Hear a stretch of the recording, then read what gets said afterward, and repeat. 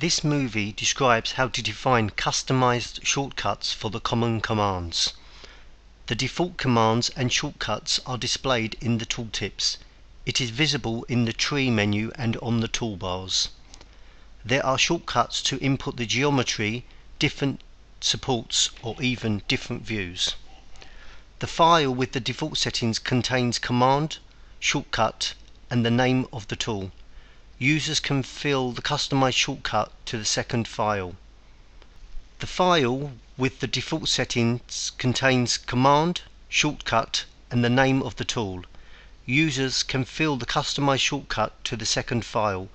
The script must contain the default command and the user-defined shortcut. The application has to be restarted. The user-defined shortcuts are now displayed in the tooltips instead of the default ones.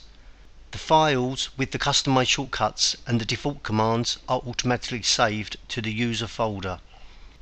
When the command line is used, the proper service is opened automatically according to the shortcut. The predefined commands and shortcuts can be used in the command line without any adjustment of the files.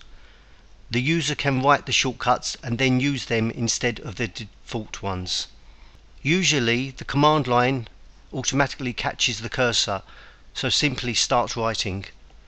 The whole structure is inserted with 4 predefined shortcuts. There is no need to open any service or use a button to start the proper tool for input.